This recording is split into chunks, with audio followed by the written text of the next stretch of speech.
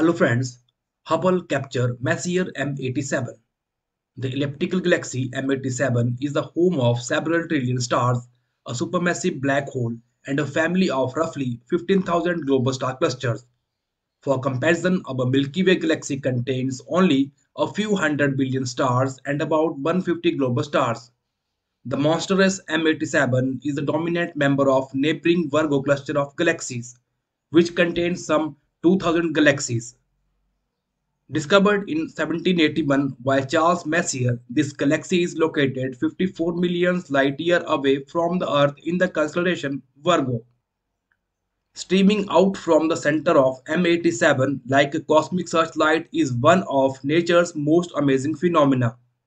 A black hole-powered jet of subatomic particles traveling at nearly the speed of light. In this Hubble image, the blue jet contrasts with the yellow glow from the combined light of billions of unresolved stars and the point-like cluster of stars that make up this galaxy.